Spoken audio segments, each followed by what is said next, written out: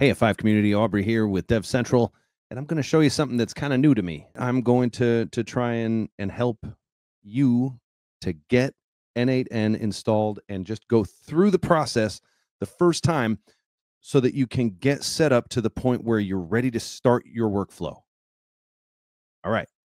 So first of all, I want to show my my n8n implementation, if you will. This is it.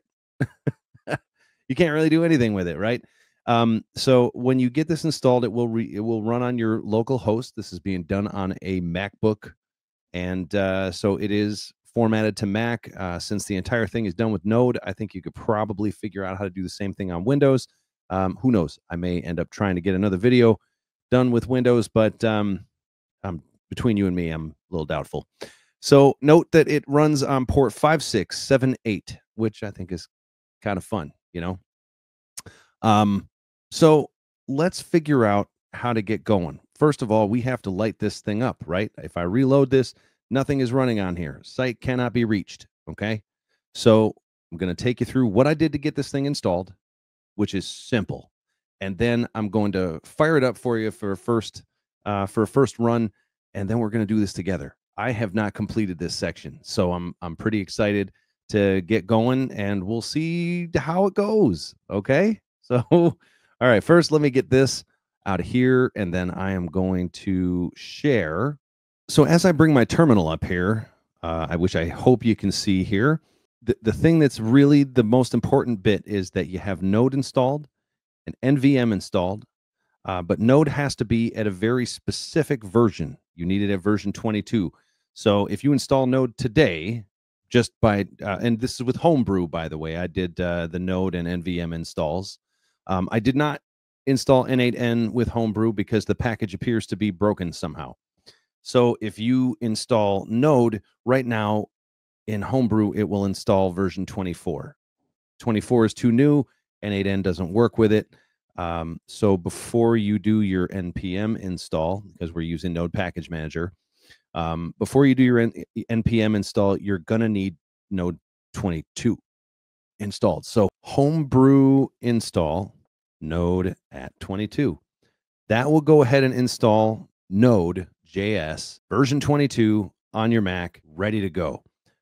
It should install NVM. If it doesn't, go ahead and Homebrew install NVM. It doesn't have to be a specific version, to the best of my knowledge. Once you're done with that fancy command, then you can go ahead and do an npm install -g for global, because you don't want to have to be root every time you run this.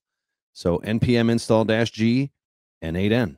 This will go ahead and use Node Package Manager to install all prerequisites, make sure that everything is up and functional and running on your machine. So what we're going to do now is we're just going to fire up n8n and, like Kool and the Gang, get down on it.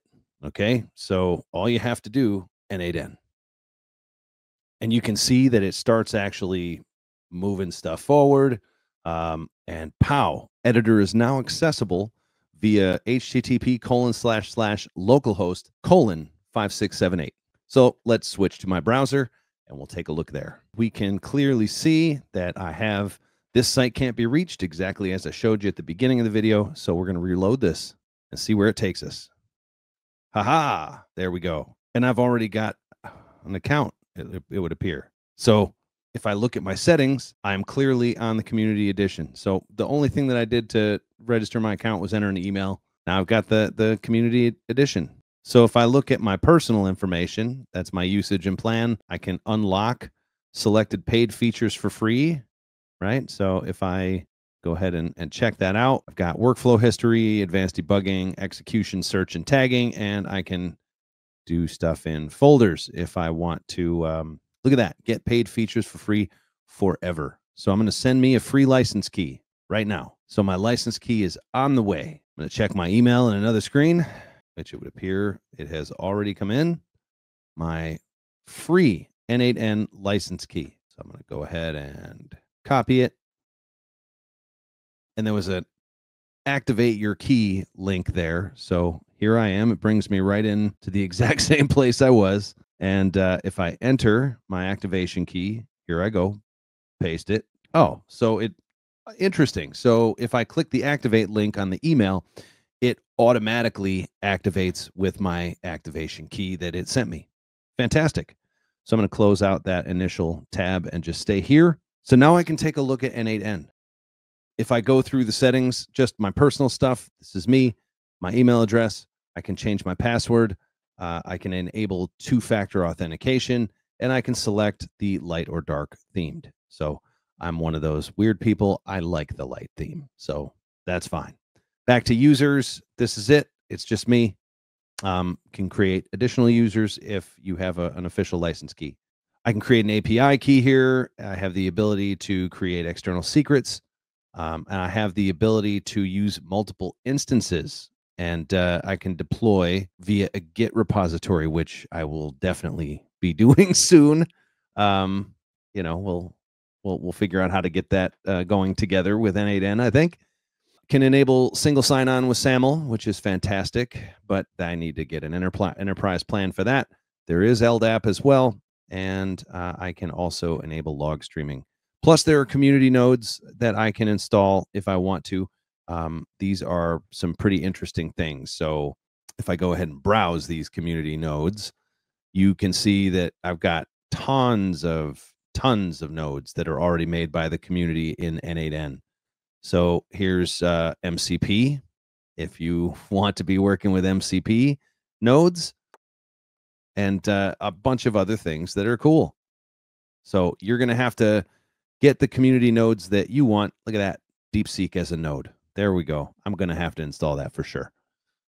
But this is the beginnings of it. So I've already got that installed. And now the next thing I'm going to be working on is creating a workflow. More on that soon.